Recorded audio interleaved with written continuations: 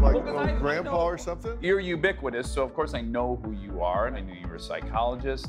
So then to find out, yeah, that you train and ride motocross, that's a little off-brand. I have a huge male complex, so I had to be crazier, I had to be faster. I grew up broke. I hate rich people. I hate entitlement.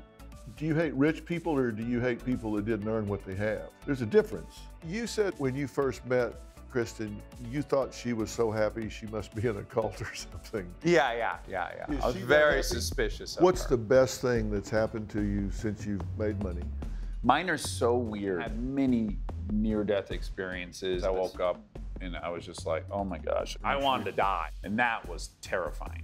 I'm gonna get really intimate here. I'd say I've had what could maybe be called a sex addiction. What just happened? Find Fill in the Blanks in your podcast app. Then subscribe so you don't miss an episode.